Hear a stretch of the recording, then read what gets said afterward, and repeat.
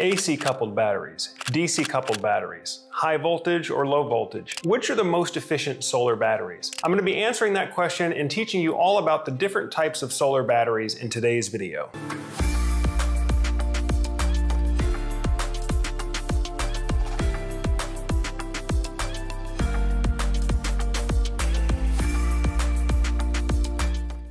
All right, so in today's video, we're talking about solar batteries and specifically answering the question, which are the most efficient solar batteries? Now, when we talk about a solar battery, what we're talking about is an energy storage system, i.e. a battery or a bank of batteries that is connected to your home's solar power system. Now, there are a couple of reasons why you might want to connect a battery to your solar power system. Either number one, you need it for emergency backup purposes. So let's say if utility power goes down and you want to be self-sufficient within your home, pairing batteries with your solar system allows you to run off solar panels during the day. You can charge your batteries when the sun is shining, and then you can run the house off of battery power at nighttime. And then the next day, the solar panels take over and recharge the battery. You can repeat that cycle as long as you need for an off-grid emergency backup setup. Now, the other reason you might want to install batteries with your solar system is if your power company does not offer a one-for-one solar buyback program, or what we call a net metering program. Now, back in the day when solar was really being promoted by the utilities, they would offer you a full one-for-one price credit. So during daytime hours, you could be powering the house directly on solar power, and all the excess solar power you could just send back to the power company, building up credits, so that then during the evening hour, you can just pull back in from the power company using the credits that you earned during the daytime hour. But now what many of the utilities are doing, they're not giving you a full one-for-one credit.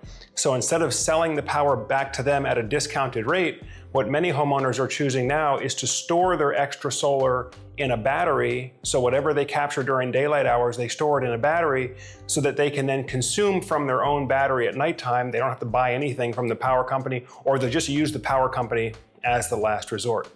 So that's called a self-consumption model. Now, when we talk about solar batteries, they're going to fall into one of two main categories: AC coupled batteries or DC coupled batteries. Now, when we talk about AC coupled versus DC coupled, what we're talking about is where does the interface, or where is the connection point between the solar system and the battery system take place? Does it take place on the DC side with direct current coming directly off the solar cells and be able to feed that to the battery? Or is it done on the AC, the alternating current side at your AC circuit breaker panel? Now, there's a couple of pros and cons of each approach. The advantage of an AC coupled battery is that, again, all that connection can be done at ground level at the AC circuit breaker panel. So if you have an existing solar power system and you want to add batteries to it without having to change anything on the roof or potentially void the warranty on your existing solar system, then an AC coupled battery allows you to do that more easily. However, you're going to sacrifice efficiency. Now, the nice thing about DC coupled batteries is that it's much more efficient to charge direct solar to batteries in direct current format, because both solar cells and battery cells are natively DC or direct current electrical devices. That's constant voltage. Whereas the electric grid and the circuits within our home are wired for alternating current. And the reason we settled on alternating current for the electric grid is because it's more efficient when you transmit electricity across long distances. So it could be tens or hundreds of miles from where the energy is generated at the power plant to then your local electrical substation, your local transformer, and then finally the electrical panel within your house. Well, alternating current allowed you to do that more efficiently across long distances. But internal to devices and appliances, most of those things are natively direct current. The camera I'm recording on, my laptop, my cell phone, most of the consumer electronics we use internally are direct current. And solar cells and batteries are direct current as well, which is why it provides for more efficient battery charging if you can keep the electricity in that format without having to convert back and forth. Now, when we talk about DC coupled batteries, they also are going to fall into one of two categories, either low voltage, which is typically a 48 volt nominal voltage, or high voltage. And most solar arrays are actually wired for high voltage, somewhere in the range of 300 to 500 volts. And so again, whenever you have to do an electrical transformation, whether you're stepping the voltage up or stepping the voltage down, there's a little bit of energy that's lost in the conversion process. In fact, many of you watching this, if you have a laptop or cell phone charger, go over and grab the base of that charger. Chances are you're gonna feel warmth or heat coming off of that device. And that heat is energy that's lost in the conversion process. Well, the same thing is true with solar. So let's say you have a high voltage solar array and then you're stepping it down to charge a lower voltage battery. Again, in solar, very common to have solar panels wired at, let's say, 400 volts. And then if you're using that to charge a battery that's operating at 48 volts, when you step that voltage down to charge the battery, you lose a little bit, which is why high voltage DC batteries are going to give you the most efficiency in terms of your solar to battery round trip performance. Again, anytime there's an electrical conversion, DC to AC, AC to DC, step the voltage up, step the voltage down. Every time you do a conversion, there's a little bit of energy lost. So if you can keep the electricity in as close as possible to the original format and voltage, you're gonna have more efficient operation of the equipment. And that's why high voltage DC batteries offer you the best performance in solar. And that's a great time to introduce today's video sponsor, Fortress Power and the Avalon Energy Storage System. If you're looking for an all-in-one solar and energy management system, then you need to take a look at the new Avalon High Voltage Energy Storage System. The Avalon system gives you total control of your home's energy system, incorporating solar power, whole house backup, level 2 EV charging, generator support, and automatic load shedding, seamlessly integrated on a single platform. Avalon uses a high voltage DC coupled architecture, allowing you to achieve the highest levels of performance.